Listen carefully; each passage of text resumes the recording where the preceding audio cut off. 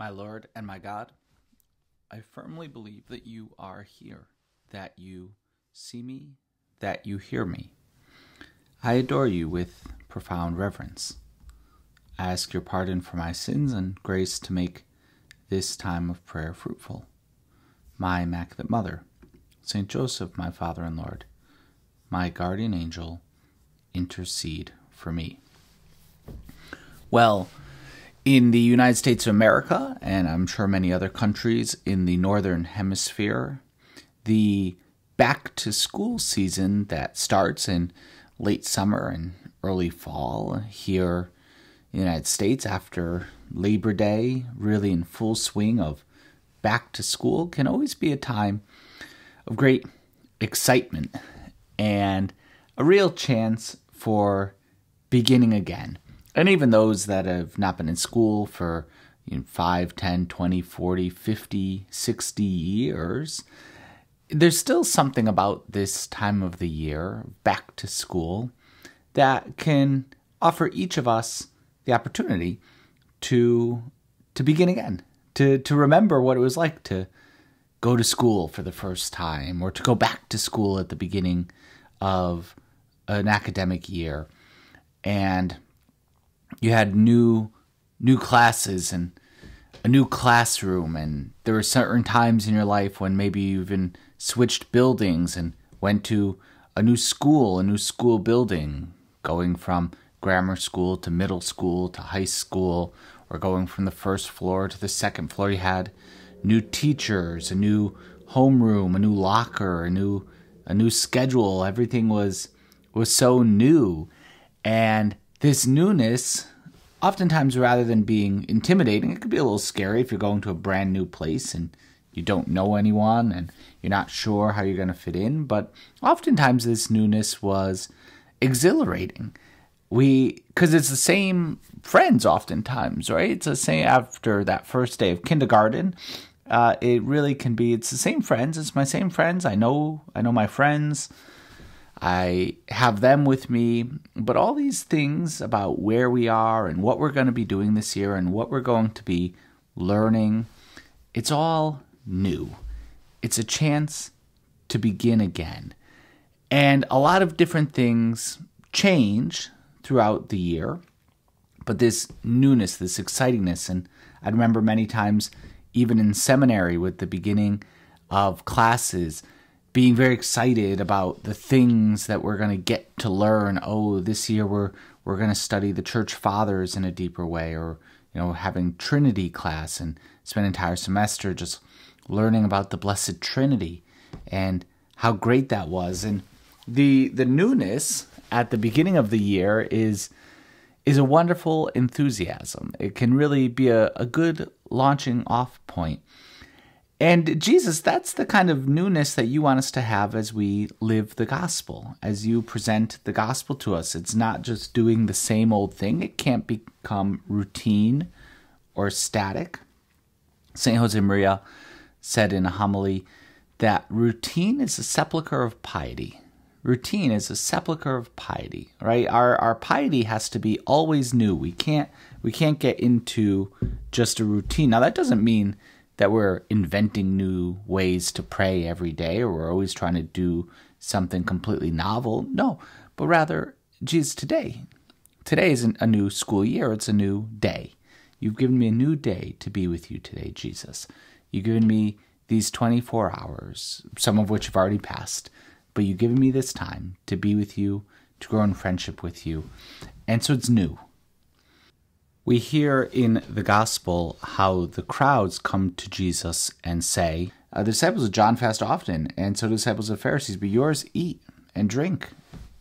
Jesus said to them, can you make the wedding guests fast while the bridegroom is with them? The days will come when the bridegroom will be taken away, and then they will fast. He also told them a parable. No one tears a piece of a new garment and puts it on an old garment. If he does, he will tear the new, and the piece from the new will not match the old. No one puts new wine into old wineskins. If he does, the new wine will burst the skins, and will be spilled, and the skins will be destroyed. But new wine must be put into fresh wineskins. New wine is put into fresh wineskin. And Jesus, that's the attitude that you want us to have as we try to grow in holiness this day, today. New wine is put into fresh wineskins, that we have the chance to begin again. And we're not just going to do the same old thing we did yesterday. It's the same you, Jesus, right? Just like with the example of beginning school, we have our same friend. Jesus, you're our friend.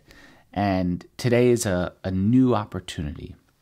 It's a new way. There's going to be new chances today to spread your good news, to introduce you to someone. Jesus, you're our friend. And here we are on our new day.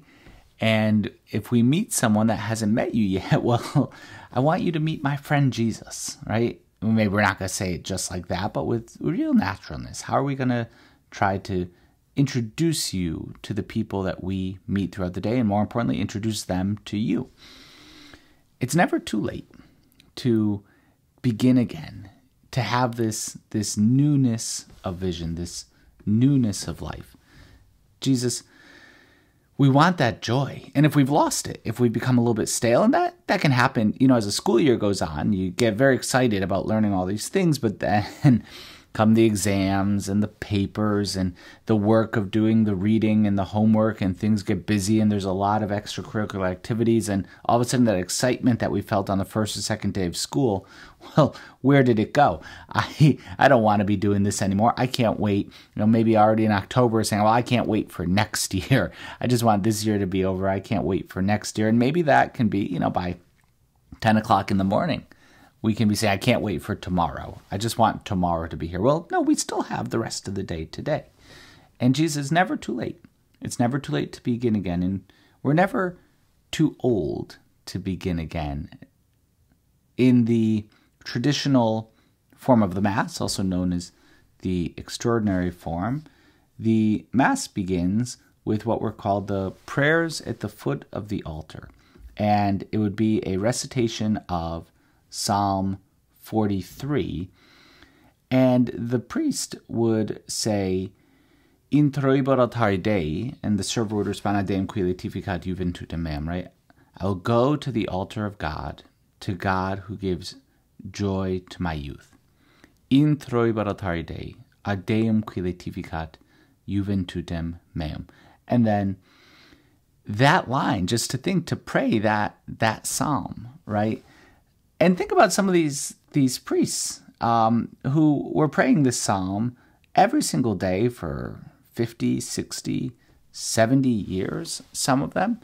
So when they're in their 60s, 70s, 80s, 90s, every morning praying in troibor altare Dei, Adem qui laetificat juventutem meam, right? I'm going to go to the altar of God today, the God who gives joy to my youth.